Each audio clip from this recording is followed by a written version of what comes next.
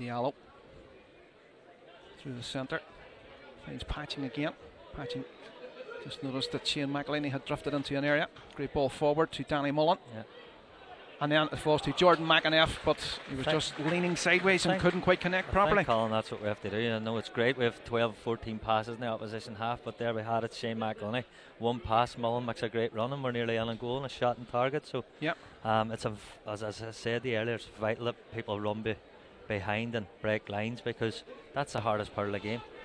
I'd like to see Mullen in a more forward position as well, Kevin, because I think he's coming out wide more, and it's not giving Derry that outlet forward. Absolutely. I think that's important whenever Shane's on the ball. He's making that second striker run off Kavanagh, and him have to just keep moving and play as a two up there at times as well, as Kieran's giving us a width here, so he has a licence to go inside and try and get goals like Kieran Call. Sorry. Big cross, sorry Paul. It was Patrick Hickey who was just coming on to make sure that Jordan McAneff could get nothing on it. And Enda Minogue eventually just gathers the ball into his chest. You just see from the replay, there's a ball from McJanet out to Cole. Cole had one thing on his mind: get the ball into the box as early as possible. Great cross too, isn't it? Yeah. Camped on again, look. Break it down if he can. So, listen, it's better from Mullen though. 1v1 player, and he's getting at your man, and he created a half a chance there, just a cutback to cut out for us. Jordan McAneff with a reverse pass onto Brandon Kavanagh. He's bundled over, and immediately the referee, Oliver Moore, points to the spot. Yeah. Patching converts here. Patching steps up, it's going to be the right foot. Patching does a wee shimmy, does the dummy, sells it to Enda Minogue, puts the ball beyond the Athlone keeper. First blood to Derry City in the 23rd minute. 1-0 via the Will Patching penalty. Nahemi Lamchouki from Paris, France, the 24-year-old. Facing down Ronan Boyce. Stabs it back to Pepra. Pepra continues his run, does well to get his cross into the box. Piero gets his shot away again. He just leaned in well behind Cameron McJanet. Just as he was leaning back, Kevin, he couldn't get the laces behind it enough to keep the ball down. As I said, we're just touching on it there. Some real good play there. No,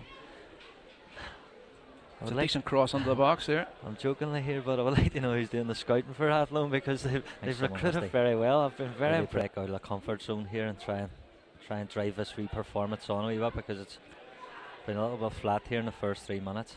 Well, Dan McKenna was very alert to that ball forward as Piero gets beyond Shane McElhinney, shifts onto his right foot, gets his shot away. This lads, and it's wide. Piero is a handful, like, so for me, Derry need to have conversations amongst the group here, because they certainly haven't come out here in the second half, and everything's too slow and predictable. What he's doing there, Kevin, is what you would expect Cian Kavanagh to be doing. Throwing boys all over the place, and to be fair, the two Derry City centre backs are he's holding it up well. Exactly. There's and certainly when 4 or 5 players here today that are a better level than I've seen in the championship.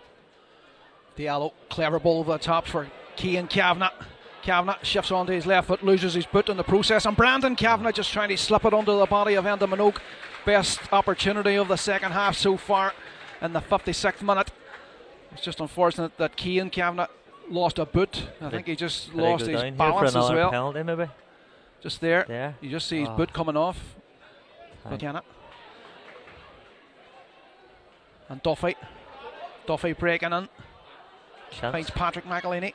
Brandon Kavanagh. He just didn't quite see that McKenna was behind him. And Derry City draw the groans from the crowds as they seek another goal. Patrick finds Brandon Kavanagh with the left foot eventually puts it beyond the outreached arm of Enda Minogue, who has done so well during the second half so far. And in the 93rd minute, Brandon Kavanagh makes it Derry City 2, Athlone Town 0. Gets in the road, gives the ball away 15 seconds later. Next time he gets it, shows a tremendous turn and finishes it well, but shows you 15 seconds, giving the ball away and then gets it back. Makes amends for his mistake again. Well, it was Patrick McElhinney who whooped the ball across. It fell to Brandon Kavanagh. And first touch, Brandon Kavanagh. That's so many times for Paul McMullen. McMullen unselfishly plays it to the back post where Jamie McGonigal awaits. He's immediately closed down by Van Geenen. Rolls it under the path of Duffy.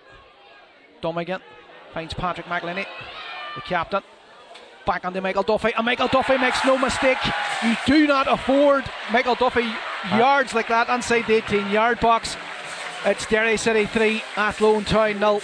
Game, set and match to the Candy Stripes. Two of the best players linking up, and brilliant from Patrick. Gets a ball, everyone thinks he's going to get out of his feet and shot. He just reversed a lovely ball to Mickey. Jamie McGonigal done very well. Brilliant, as well. and he reverses a great ball here. Colin, this is the most impressive, but Michael times his run, reverses it inside, gives it back. Look at this. Patrick, everyone thinks he's going to shift, nearly game over. Sees Mickey out the corner of his eye, but we dink ball. Brilliant header finish, exactly where he wanted to direct that header. Probably a bit harsh on Athlone, if we're being totally honest, but last 2 minutes there have scored 2 goals, so on to the next round. 3-0. What a spectacle it's been, Colin. I'm just looking at Liam Coyle. He says 4-0. He says 4, and we counted him out. 3. Well, Coiler. It has finished 3. Derry City scoring in the first half through Will Patching's penalty in the 23rd minute. It took another 70 before Derry found the net again through Brandon Kavanagh, and then Michael Duffy, who came on as a second half substitute, made it 3-0 a minute later, putting the tie beyond the reach of Athlone Town. So Derry City will go into the hat for the next round. It's finished here at the Brandywell. Derry City 3, Athlone Town 0.